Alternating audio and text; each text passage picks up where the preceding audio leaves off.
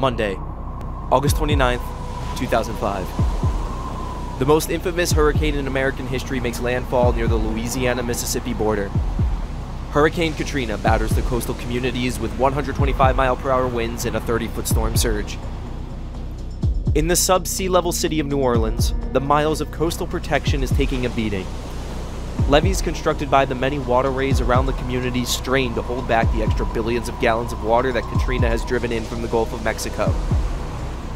Early that Monday morning, the city's worst fears were realized as one of the levees bordering the 17th Street Canal, the main levee protecting the Lakeview neighborhood of New Orleans, catastrophically failed. One by one, in a cruel domino effect, levees protecting the city failed, unleashing a deluge of water into the city and surrounding parishes.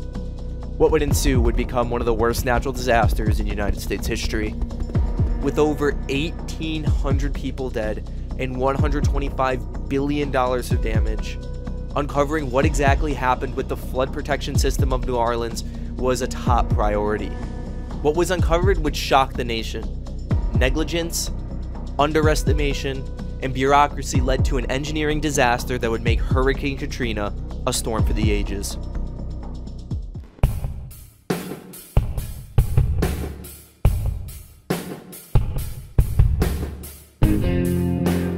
To answer how it all went wrong, we need to understand a couple of things.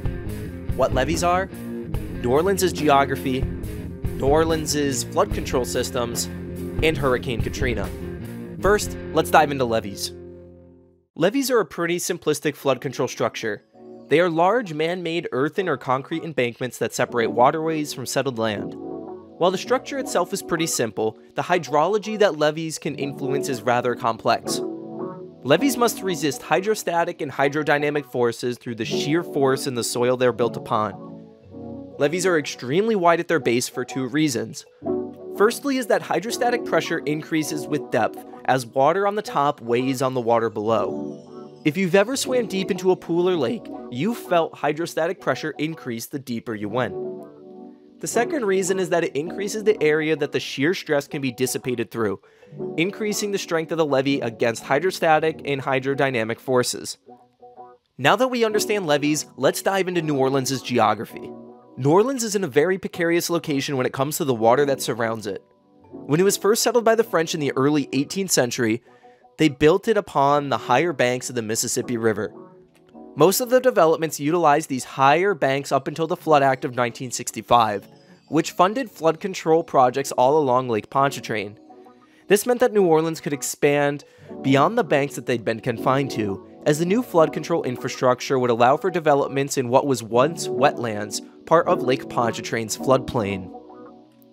Fast forward to 2005, where there are now several key waterways that run through New Orleans and the neighboring parishes.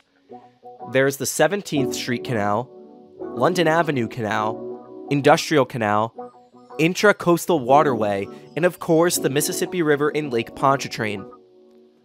So with all this water surrounding the city, what measures were put in place to prevent coastal flooding events? New Orleans' flood control system in 2005 was primarily consisting of levees that were designed by the Army Corps of Engineers. As new levees were constructed, there were just as many old levees that were being modified. Many needed to have supplemental walls built into them, as the higher you go with a traditional levee, the wider the base needs to be. With urban developments built right next to the levee, the bases could not be widened, so flood walls were integrated into many of the pre-existing levees with an eye wall configuration. In addition to these levees, there are almost 100 pumping stations positioned strategically throughout the city.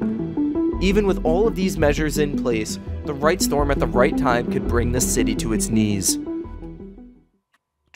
Tropical Depression 12 formed over the Bahamas on the late afternoon of Tuesday, August 23, 2005.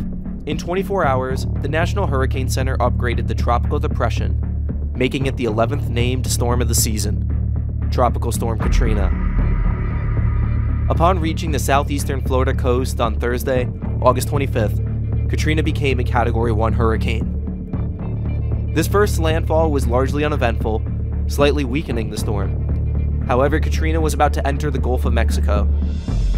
The unseasonably warm currents in the Gulf turbocharged the storm over the coming days. From Saturday night and into Sunday morning, Katrina underwent a rapid intensification, going from a Category 3 to Category 5 storm in only 9 hours. The National Hurricane Center forecasted the second landfall to most likely be southeastern Louisiana.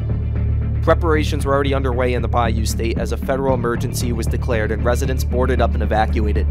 For the many that couldn't evacuate, the Superdome in downtown New Orleans was converted into a shelter, and even then, many didn't leave their homes. The city held its breath on the evening of Sunday, August 28th. Katrina was on New Orleans' doorstep. Even before the hurricane would make landfall, things started to unfold drastically in the city of New Orleans. Storm surge had already begun to overwhelm the areas of the Mississippi River Delta, many of which did not have any flood protection. In the city, many of the levees began to bear the loads of extreme amounts of water being bottlenecked into the waterways surrounding the city. At 5 a.m. on the 29th, the cracks in the flood protection system were beginning to show. The eastern levee of the Industrial Canal suffered its first breach, allowing water to start flowing into the lower 9th Ward. At 6 a.m. on the morning of August 29th, Katrina made landfall as a Category 3 hurricane with winds of 125 miles per hour. As the eye wall traversed the communities in the Mississippi River Delta, it brought a 30-foot storm surge to the Mississippi coast. In Louisiana, the storm surge was not as high, at worst around 16 feet. Even with the lower storm surge near New Orleans, a critical flaw was about to be exposed in the design of the levees. Around 6:30 a.m., the city's worst fears were coming to fruition. The eastern levee of the 17th Street Canal was the first to catastrophically fail. Water rushed into the below sea level Lakeview neighborhood of the city. 30 minutes later, the eastern levee of the London Avenue Canal was breached, followed shortly thereafter by the western levee.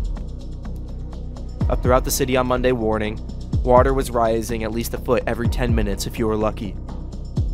The unlucky ones closest to the levee failures didn't stand a chance as the flood water came into the neighborhoods like a wall, overshooting the thousands of single-story homes.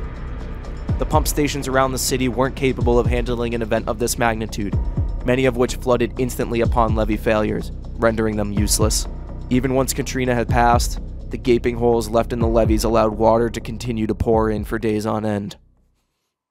How could an entire city's flood protection system fail so catastrophically? There are 3 parts to this answer, so let's dive into the engineering behind New Orleans' levees. The levees in New Orleans were built from earthen material on top of marsh, followed by clay underneath. Levees on soft materials like these can slide under intense hydrostatic and hydrodynamic forces. This is a common issue in levee design, so to make sure that the levees don't slide, the force opposing the hydro forces must be greater. The critical detail to achieve this is to measure the soil strength in the area. Before building the levees, soil samples were taken from where the levees were to be constructed.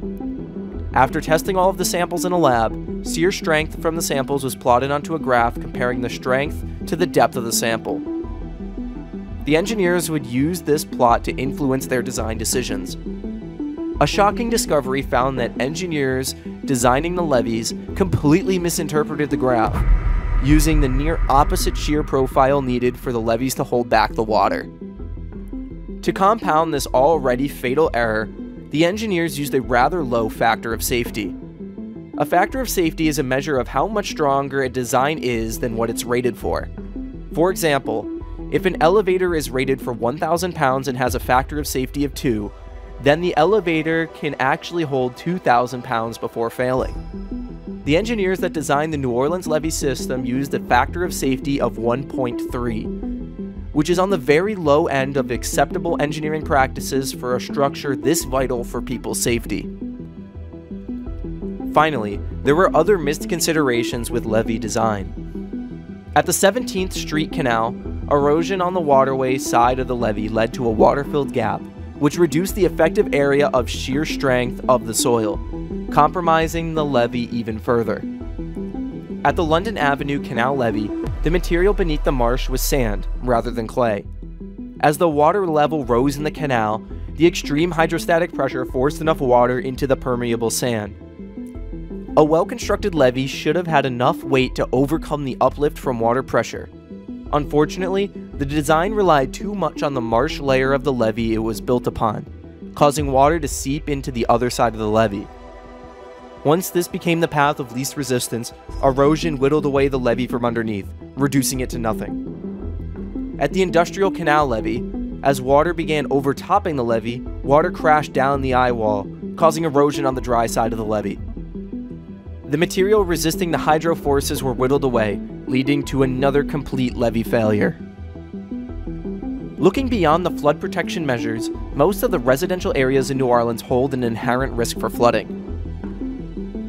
The American Society of Civil Engineers report on the infrastructure failures in Katrina called for the evaluation of even letting people live in the extremely flood-prone areas of the city.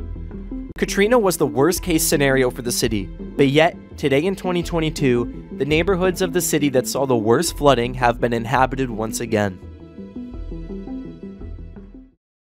Many what-ifs exist in the wake of Katrina. What if the levees were built correctly? What if the pumping stations didn't fail? What if more was done to evacuate residents of the city? What Katrina did do, however, was expose the extreme flaws in the engineering oversight of flood control infrastructure, not only in New Orleans, but in America as a whole. What is certain is that Hurricane Katrina wasn't only just one of the worst natural disasters in American history, but also one of the worst engineering disasters in the nation's history.